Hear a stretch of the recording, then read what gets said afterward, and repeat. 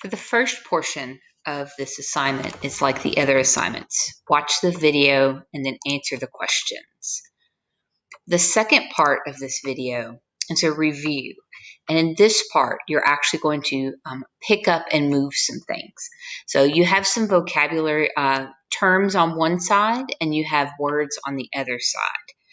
And where the words are, if you click on the word, you'll see a blue box appear around the word.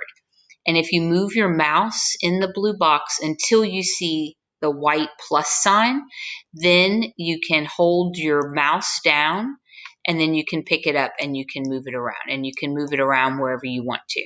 And so in that case, you want to kind of put it on or put it like next to the word that you think that matches. And so there's only 3 on one slide. I didn't crowd the slide too much, but that's how you do that one. So you just pick it up and then you move it.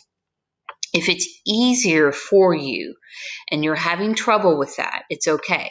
If you click on the definitions and you click on it here, then you could just type in the word next to the definition. So as long as I can see that you can match those two together, because there's a lot of vocabulary on this particular quiz.